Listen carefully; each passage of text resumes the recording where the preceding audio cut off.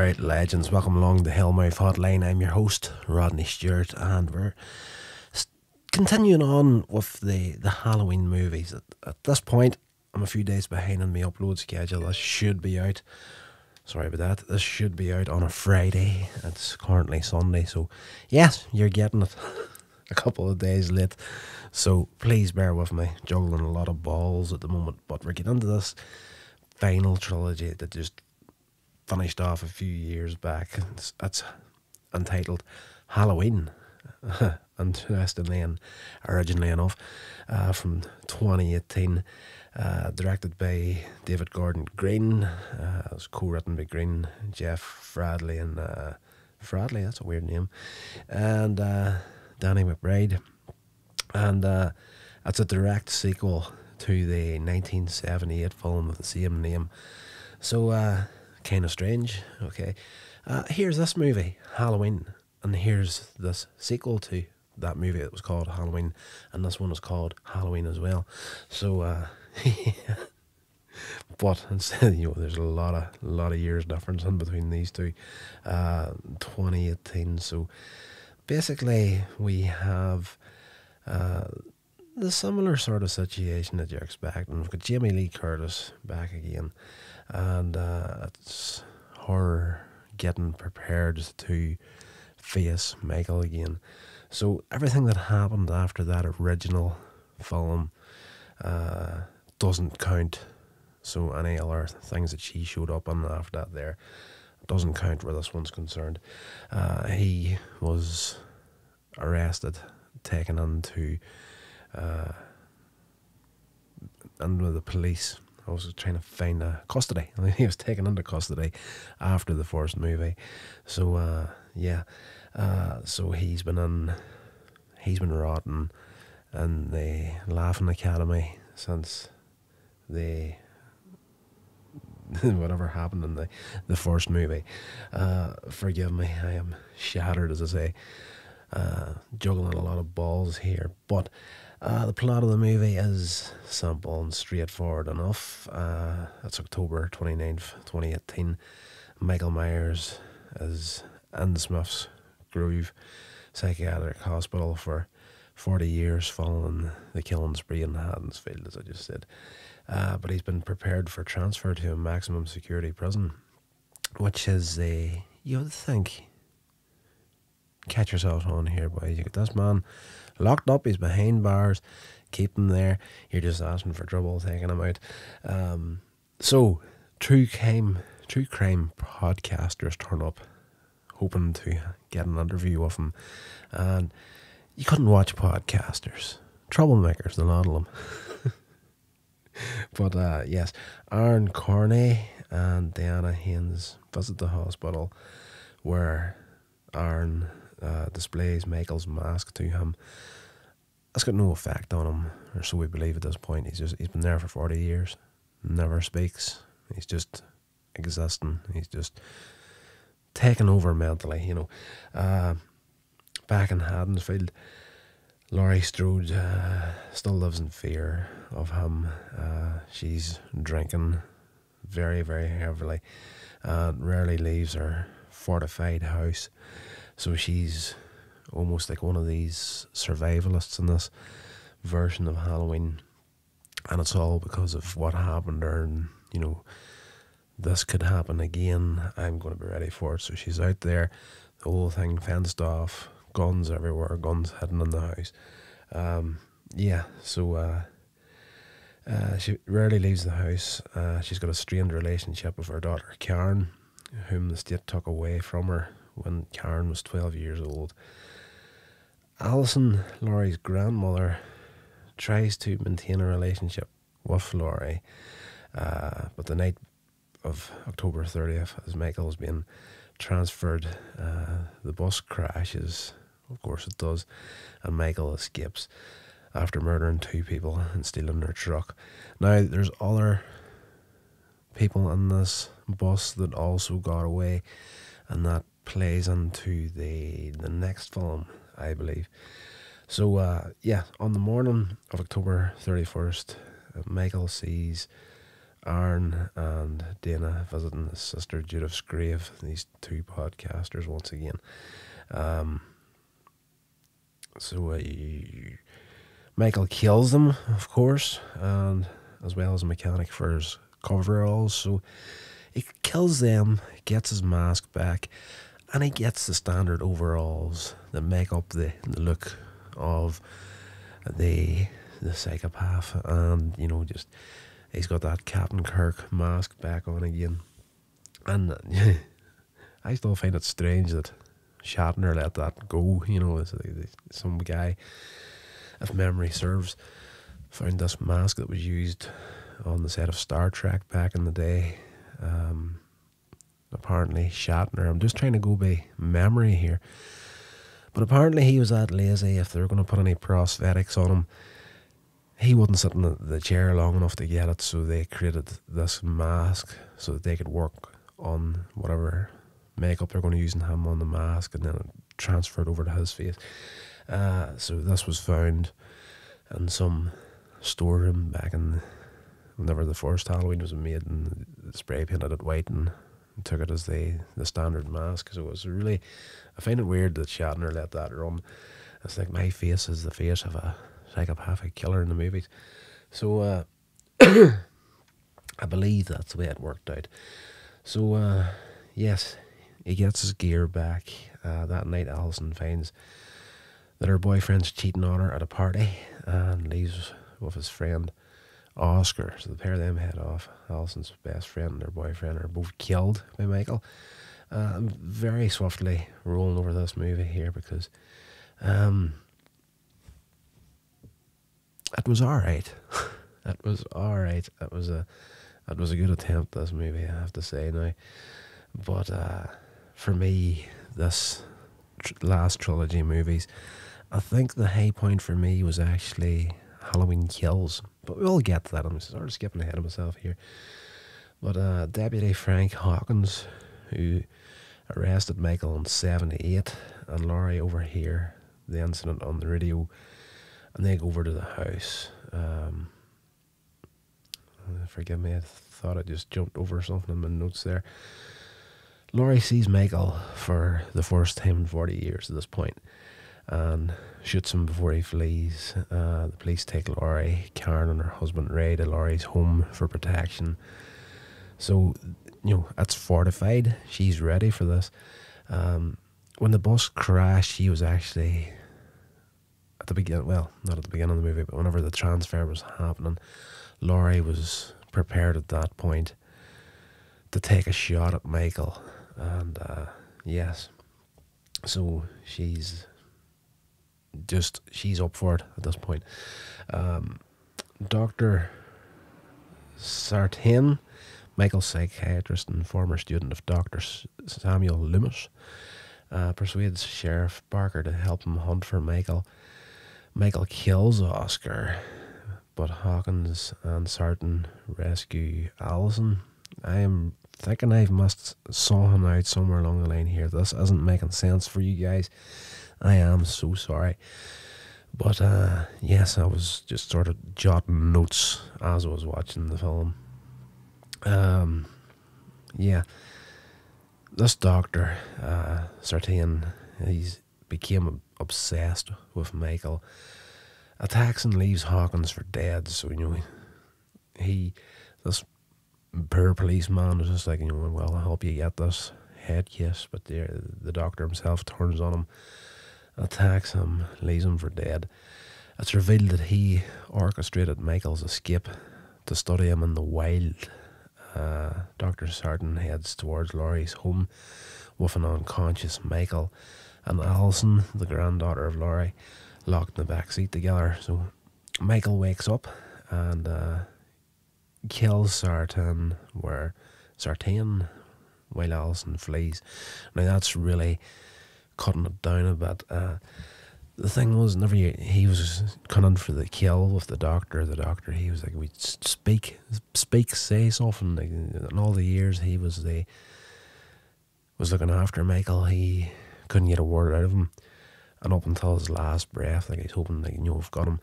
I've got him out, I've released him, I've pretty much activated him at this point. I have to get something back out of him. I just want to hear his voice, more or less. But he gets ended very swiftly. We don't lose any tears over that. Michael then kills the 2 police officers stationed outside Laurie's home and strangles Ray to death. He goes out to check where's these guys at. Gets taken out by Michael. So it's getting very personal at this point. Laurie's daughter was very dismissive of everything that Laurie was saying about Michael Myers and the possibility that he could come back.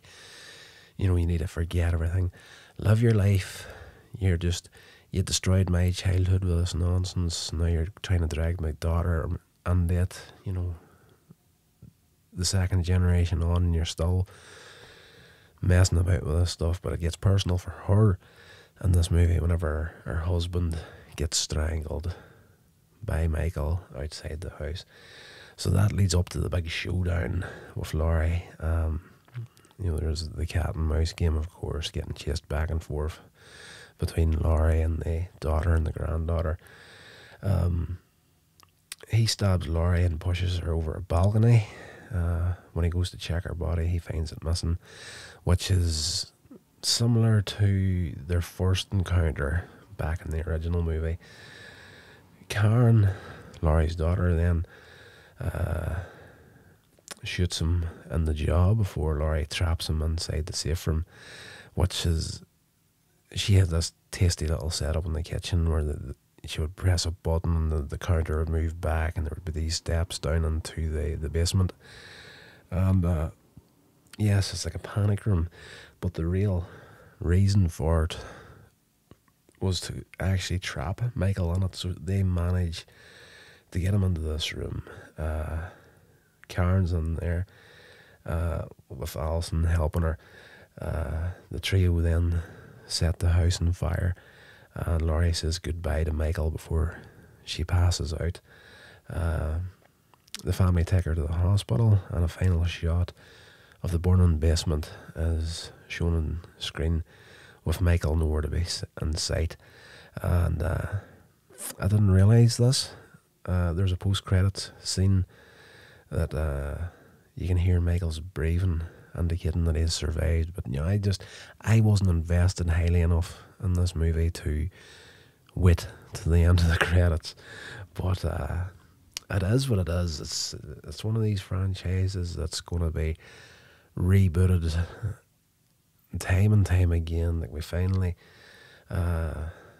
just a couple of years back, got Halloween Ends, which ended off the story of Laurie Strode and Michael Myers. But you know, it'll not be a kick in the ass down the road to somebody else. It's like, okay, let's get the rights to the Halloween franchise and we'll have an hour go at it. But you know, it is what it is. You know, it's cheesy goodness. You know, you don't go to watch these movies looking for friggin' Shakespeare. You're going to see a bit of a horror. You know, this madman running about with a knife taking people out. So any of the other info that I've got on here, after the release of Rob Zombie's Halloween 2, the 2009 sequel to the 2007 remake of the original, 2 consecutive follow-ups went into development from former rights holder Dimension Films respectively, but neither came to fruition. As a result, the studio lost the rights to the intellectual property, which were later obtained by Blumhouse Productions and John Carpenter's involvement. Now, I haven't, you know, Blumhouse, I have to say now, I like their style in movies. And this one here had a good few high points on it. But I think it was a bit of a safety play as well, just in the way that they kind of handled it. So you get that in a lot of these reboots and remakes and whatnot. You know, it's just a recognised franchise and you've got somebody else behind at the helm of the project, and they kind of want to, that first one is like, we want to do something slightly different, but we don't want to stray too far from the formula. But yeah, as I say, didn't find myself highly invested in this film, but again, it is what it is. Carpenter, who disagreed with the remake portrayal of lead killer Michael Myers, planning helping the studio make, well, I guess that's referring to the Rob Zombie Halloween. Carpenter disagreed with the portrayal of Michael Myers, planning helping the studio to make the next Halloween film into what he believed to be more terrifying than the preceding sequels.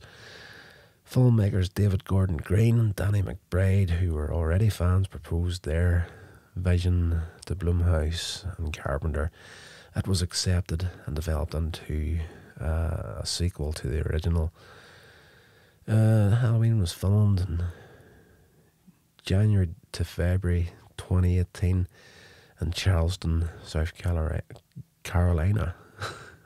For some reason, Carolina sounded completely wrong whenever I was first saying it there.